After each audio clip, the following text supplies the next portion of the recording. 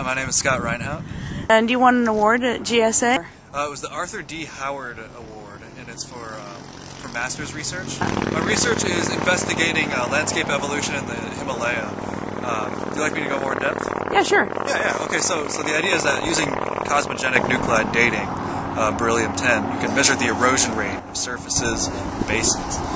So I'm looking at the erosion rate of the peaks of mountains and the erosion rate of their adjoining basins to see which one is lowering quicker. And that way I hope to tell whether or not you're increasing or decreasing topographic relief in this particular mountain range over time. Did you do this with Craig Deach and Lewis Owen? I did, yeah. I did field work summer of 2008 and this past summer as well.